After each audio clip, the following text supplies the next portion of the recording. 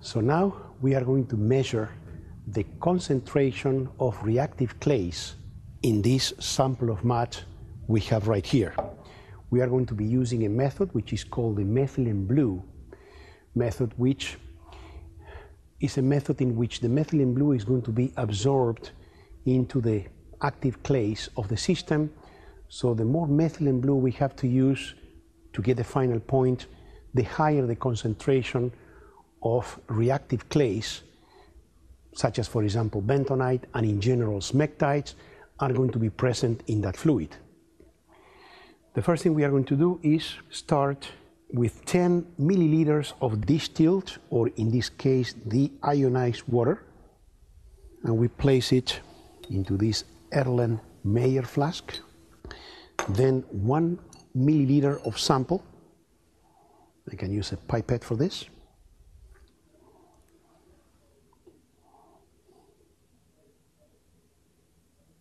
Here we are going to have exactly 1 cc.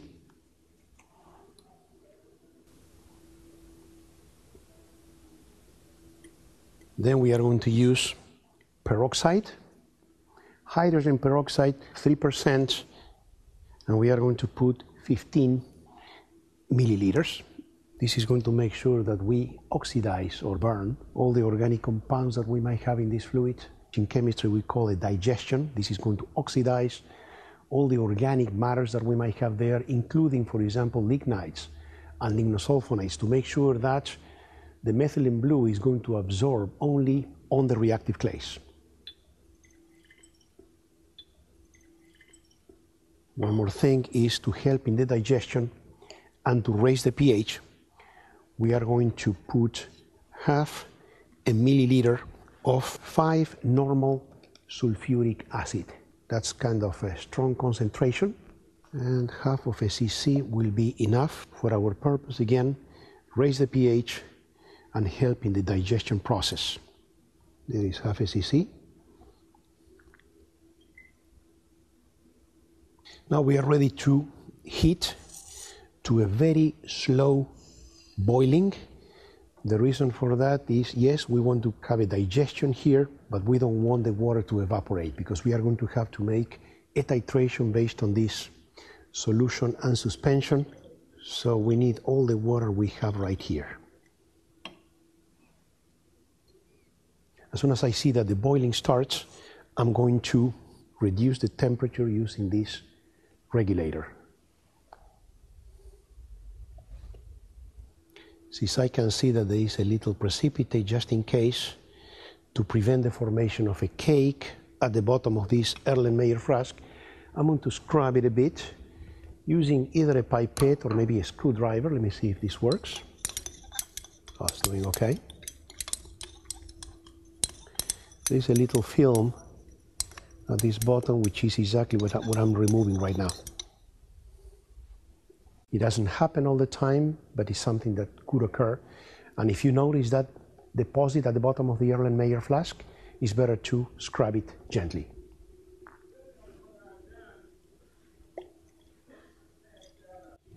Since this is starting to boil, and this is at the maximum temperature, I'm going to go ahead and reduce the temperature, because I want a slow boiling to make sure that water doesn't evaporate. And I'm going to count 10 minutes. Once every few seconds I'm going to stir it, because this is really not a homogeneous liquid. It has phases, and I want to make sure that everything gets exposed to the digesting additives we put there, especially hydrogen peroxide and 5 normal sulfuric acid. This is already simmering, as you can see. That's exactly what we wanted.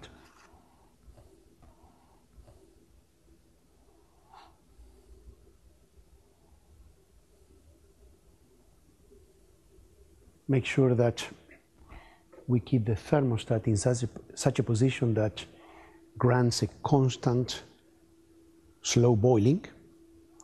So we might have to adjust that thermostat a few times during the 10 minutes of digestion.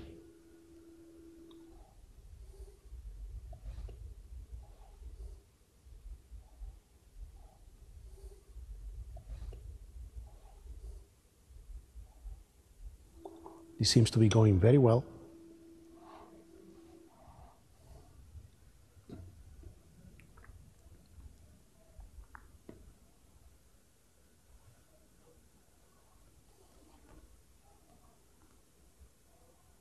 This is the end of the 10 minutes, and I'm going to proceed to turn off the hot plate and also remove the Erlenmeyer, put it here. And now I have to add 50 cc's of distilled or deionized water and also let it cool.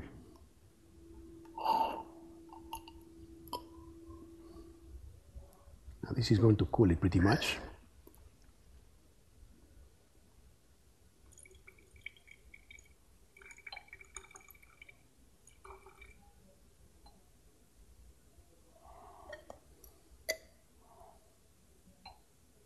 But it's not going to be cool enough, so we'll have to wait.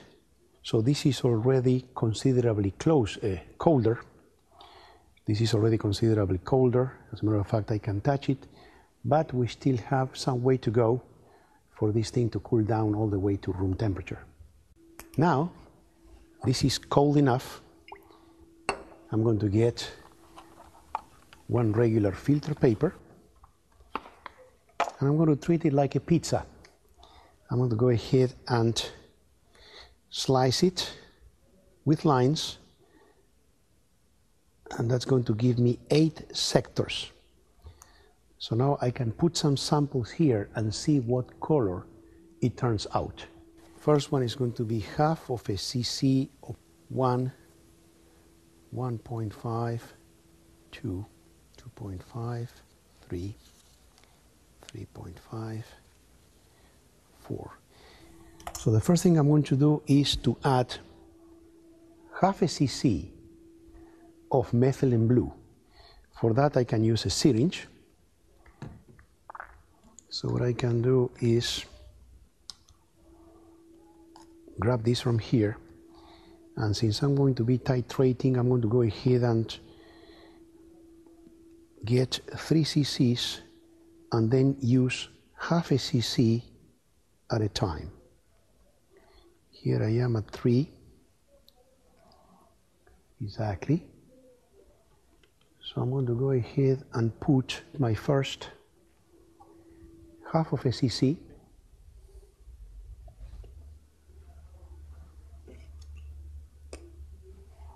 Stir it for 20 seconds. And you can see that this is of a very intense blue. It's going to continue being intense as I continue increasing the concentration of methylene blue.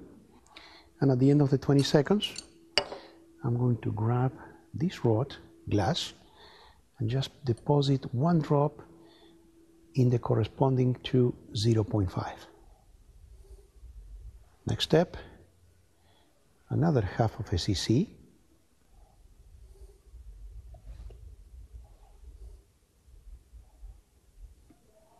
Again, stirring for about 20 seconds. End of 20 seconds. And now I got a total of 1 cc of methylene blue in this mixture. So I put it in the number 1. And so far, all these drops gave me a typical bluish color that doesn't tell too much. Eventually, a halo will develop, which is going to be of a greenish blue tone and very easy to recognize. We can see a trace of a halo, so it's starting to show that the reactive clays present in this suspension are already absorbing all the methylene blue they can. So now I'm going to go to the 4 cc mark with another drop.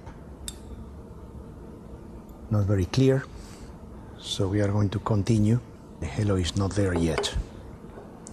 So half a cc more. Looks like we are getting close.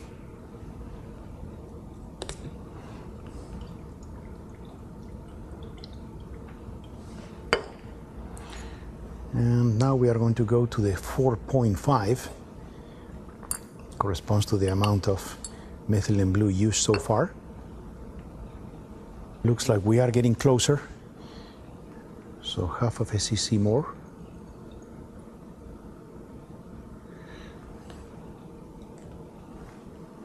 mixing, agitating, and ready for the drop corresponding to 5 cc's. So I'm going to put it next to this one.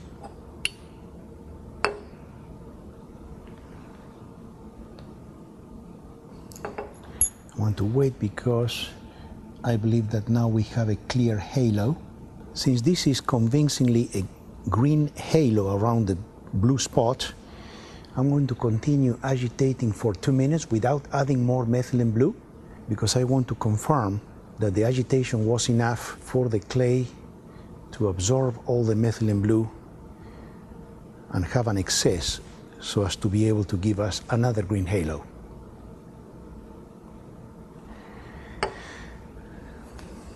So the drop is going to be again with 5 cc's total methylene blue, and I'm going to put it not far from the other one, for example in an empty space here.